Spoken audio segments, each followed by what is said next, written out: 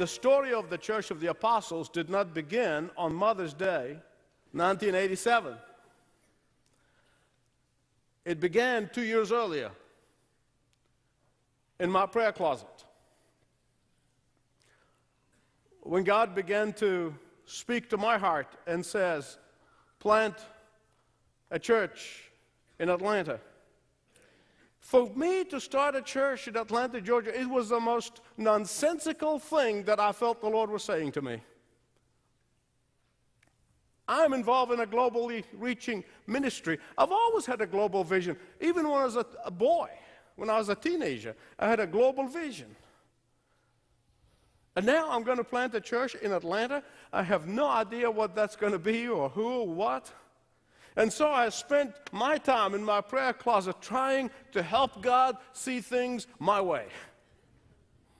And while I was going through this struggle in my prayer closet, a dear friend of mine who had a successful ministry in Virginia and in South Carolina moved to Atlanta. I thought, this is great. So I invited him and his family to come and have a meal with us. And then I took him aside, and enthusiastically and with all the excitement that I could muster, I began to share with him this vision, gave him what I thought a great sales job. And he enthusiastically and with excitement listened very carefully, and then he said, we have one gigantic problem. And I was thinking, he's going to say that denomination, hierarchy, liberal denomination that we were part of will never agree to it. I thought he was going to say, man, they just never, they will never set for that. But none of that was on his mind. So I said, what's the problem? He looked me close in the eye very intently, and he said, God has not called me to do this. He's called you. And so hear my effort, and I promised him that I'll stand behind, I'll support him, I'll give him every waking moment. I'll volunteer every time I'm here. I will do everything possible. I will be his. He said, don't waste your breath. God's spoken to you, and you're trying to pass the buck. Nothing like a truthful, honest brother, isn't it? The reason I am saying this to you, because I am sure today, at this very moment, God is speaking to some of you, and He's asking you to do something that you are very reluctant to do. I am convinced that the people in this place and others who are watching, that God is asking you to do something that you don't necessarily want to disobey the Lord, but you don't want to do it. And you would rather go around the edges of what God is calling you to do than plunge in the middle of it in total obedience. Why? Because you sincerely and genuinely believe that whatever God is calling you to do does not make sense. To some of you, God may be asking you to give something that is so precious to you. And you hear the voice of God and you don't want to do it. All that God wants is not because He wants anything from you. He wants you to learn to trust Him. And you're dragging your feet. And God is saying to you, you need to do this because you need to trust me. Or some of you, God may be asking you to come clean regarding the tithe and the offerings. But you want to play God and you want to decide for yourself. To some of you, God may be asking you to speak to somebody about your salvation, but you are so worried sick about what they will think of you, and you're keeping your mouth shut. To some of you, God may be asking you to call that person and ask for forgiveness, but you would rather let sleeping dogs lie. To some of you, God may be asking you to obey His instruction in His Word regarding your marriage relationship. But you are adamant that you are right and the other person is wrong. I don't know what God is asking you to do. That is not making sense to you. But as a person who have been there and probably will be there again, I want to tell you, listen to me very carefully. It is very important for you to get this, that it doesn't matter how much you struggle with God as long as you come in obedience at the end.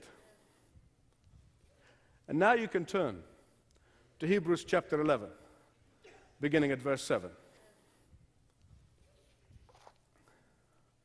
By faith, Noah, when warned about things not yet seen,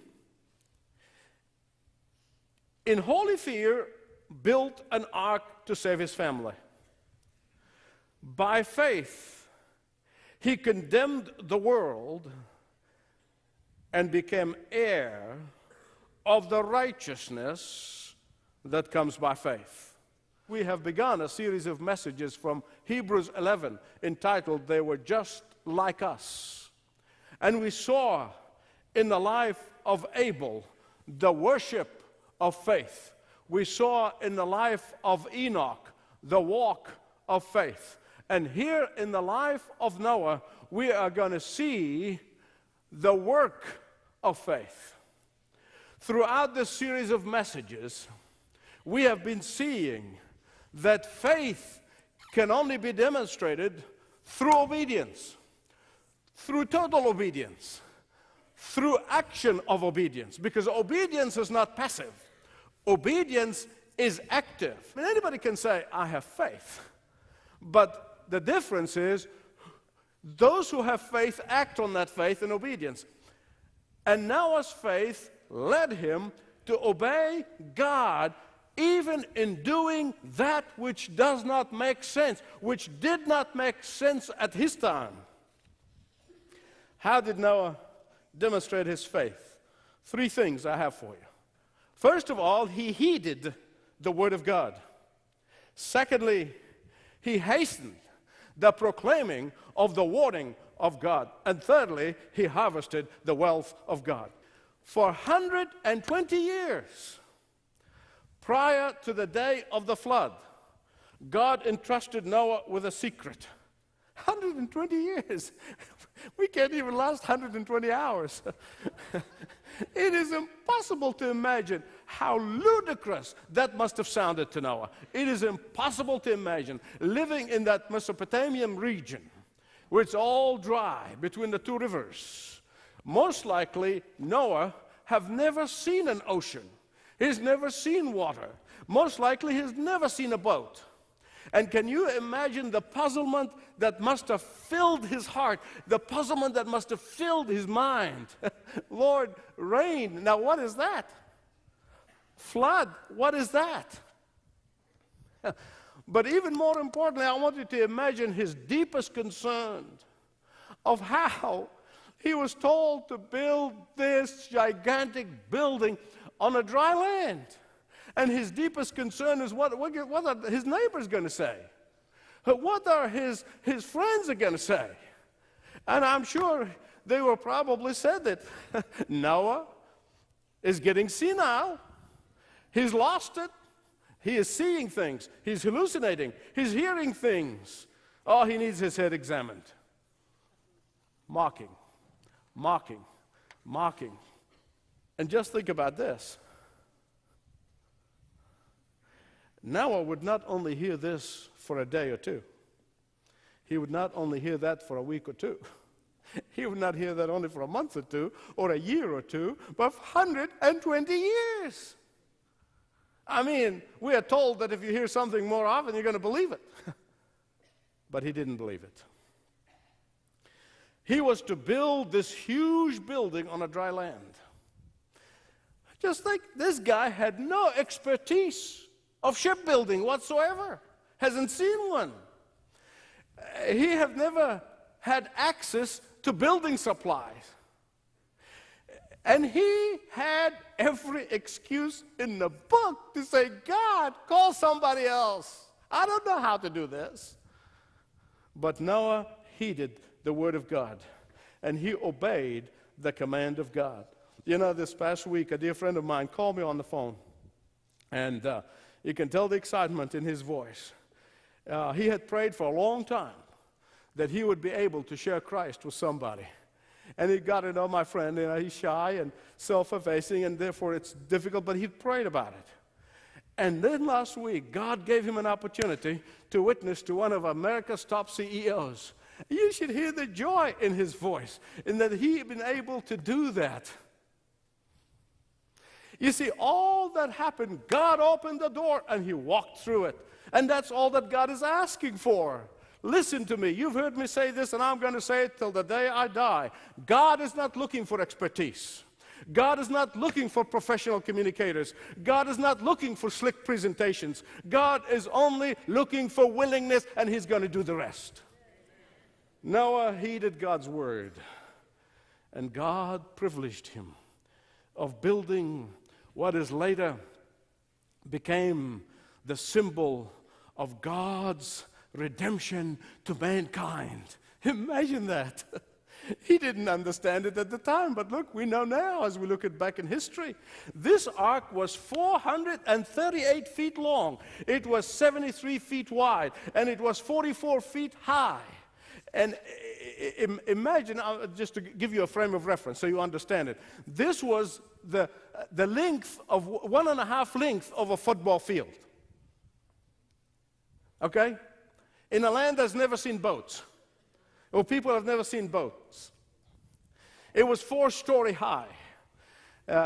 It had 3 decks totaling 96,000 feet. The total volume of all the 3 decks was about 1.3 million cubic feet. Naval experts have concluded that it was the most stable ship known to mankind. In fact, it was designed for stability. It was designed for stability, but not for maneuverability. And that is why the ark is a magnificent picture of the salvation that is offered to whomsoever would come to the Lord Jesus Christ. You see, it was built big enough because God desires not anyone to perish and hope that people will come in, but only Noah's family came in. The ark had plenty of room for whomsoever may come. Listen to me. It is God's desire. You read it in the Old Testament. You read it in the New Testament. It is God's desire not for anyone to perish. And those who perished at the flood will not perish because God made them perish, but because they've rejected the voice of God. They rejected the invitation of God. Jesus said in John 6:37 that no one would come to him would be rejected. Not one that will come to him, he will reject. Noah heeded God's word. Secondly, Noah hastened to proclaim God's warning. Although God's warning did not make sense, although God's warning was rejected by just about everybody except for Noah's family, although God's warning was mocked and ridiculed, yet Noah kept on preaching. He kept on building. He kept on inviting people. He kept on serving. He kept on being on the job. People mocked him, that didn't matter. People laughed at him, but that didn't matter. People made fun of him, but that didn't matter. My friend, listen to me. God has given each one of his children, if you are a child of God, if you're born of the Spirit of God, God has given you the opportunity to build an ark in your life. Now, it might not be as impressive, it might not be as big, it might not be as awesome as the ark that Noah built, but it is just as important. Listen to me. As you build your ark of life on Christ, as you build your ark of life by faith, as you build your ark of faith in hope, you are handing out invitations. You are advertising. You are announcing, come, whomsoever. Jesus loves you. He died on the cross for you. Will you come to Christ? Heed the warning before it is too late. Don't reject him before it's too late. Don't despise his invitation. But listen to me, regardless of how people respond to your invitation, regardless of how people react to your invitation, whether they accept it or they reject it, regardless how they do with that invitation, you keep on building, you keep on witnessing, you keep on inviting, and you keep on announcing. In fact, the second half of this verse, verse 7, the second half, 11:7, it says, by faith, Noah rebuked the world. Now, if you go home and you start reading Genesis chapter 6 and 7, 8, and you read the whole story of Noah, not one time do you hear Noah rebuking anybody. You say, wait a minute, is that the Bible is inconsistent here? How can Hebrews says that I'm going to explain to you. He rebuked them, but he didn't rebuke them. How'd that happen? He invited them to come. But his righteous living, his righteous life, his righteous obedience to the living God in the midst of opposition, in the midst of a world that is turned against God, was a rebuke in itself. He did not have to say it.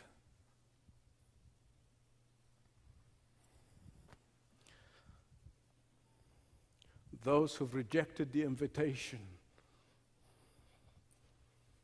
to them, the very invitation and the man who's doing the inviting is a rebuke. Many years ago, one particular person came to me and he says, I can't stand your sight. Well, I didn't know what to say, you know. You cannot react and say, well, you know, join the club. I can't stand my sight either. But he wasn't joking. That's the thing. He wasn't joking. And then he said, where do you get off condemning me? And I said, I don't even know you. Why don't we talk about it? He said, I wouldn't talk to you if my life is dependent on it. I said, God bless you. Poor guy.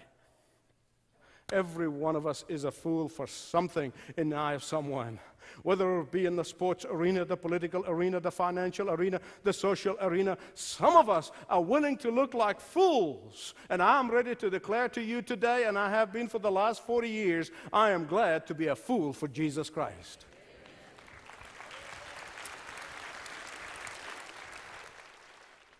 There was the heeding of God's word. There was the hastening of proclaiming the warning, God's warning. And thirdly, there was the harvesting of God's wealth.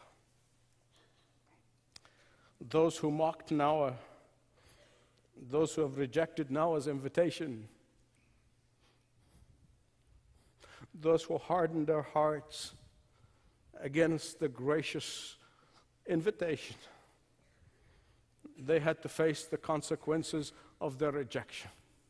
But as far as Noah and his family were concerned, they've inherited the earth. They've inherited God's wealth. Oh, to be sure, listen, that's why I told you they were just like us. Noah messed up royally after the flood. Oh, yeah. Yeah, he was not perfect. He was born in sin and messed up royally. And he had to curse one of his sons and Canaan, his grandson. But his obedience was rewarded by inheriting the earth. In fact, I have a word from the Lord for all of us middle age and up. Listen to me. Sometimes when we get into a certain stage in our life, we begin to entertain the thought that all dangers are over and that we will not have any problem until we journey to the other side. But that is not true, my beloved friends. Listen to me. The scripture and human biography alike testify to the fact that old age has its perils. Noah, after a long years of faithful walk with God, failed ignominiously. Moses, at the close of his career, lost his temper and could not go to the promised land. Samuel, the man of prayer, the prophet of God, put his family's interest ahead of God and ahead of the people of God, and he suffered the consequences. Solomon began magnificently, and then he ended up disastrously. Uzziah, after glorious reign, deliberately transgressed the ordinance of God and finished his life as a leper. The record of all these good men who temporarily got distracted from their walk of faith is because they began to look at the blessings and not the blesser. How easy for all of us to fall in that temptation, although younger alike. How easy it is to become focused on the blessing. But as far as Noah and his family were concerned, because God always keeps his word, they've inherited the earth. You don't have to have a seminary degree to realize that we're living in days very similar to the days of Noah. Wickedness are rising up to heaven. Violence and bloodshed are slowly testing God's patience. Rejection of the only boat of salvation, the Lord Jesus Christ, is rampant. Even in the churches, the mocking of God's word and its message is a daily entertainment. And the judgment of God is on its way. This time it will not be by flood, because God said he will not do that again. But it will be by fire that will not be quenched. It's going to be by worms that will not die. But for those who have heeded the word of God, those who have faithfully issued the warnings of the coming judgment, those who have invited others, those who have patiently have invited those mockers, those who have persistently obeyed, those who firmly stood for the truth of the Word of God, those who have given God what God asked of them, not what they think they should give God, those who have trusted in the promises of God and took God at His word, those who have faithfully sacrificed of themselves and of resources, they will harvest the wealth of God. You know, sometimes, especially kids in school, they get a clever teacher who would say, do you really believe all this stuff about Noah and the ark? And do you really believe this stuff about Jonah? I often say, well, do you believe Jesus? Oh, yeah, I believe in Jesus. Well, he was there before the foundation of the earth. It was for him and through him all the world was created. And listen to what he said about Noah. In Matthew 24:37, please listen carefully with every ounce of energy. The Lord Jesus said it perfectly. For the coming of the Son of Man will be just like the days of Noah. For as in those days which were before the flood, they were eating and drinking, they were marrying and giving in marriage, until the day of Noah entering into the ark. And they did not understand until the flood came and took them all away. So shall be in the coming of the Son of Man. The similarity of our days and Noah's days are sobering. Those who have ears, let them hear what the Spirit is saying. If you'd like to learn how to know God in a personal way, ask for the booklet, Finding the Joy You've Always Wanted. It will tell you of God's love for you and explain how to experience His forgiveness.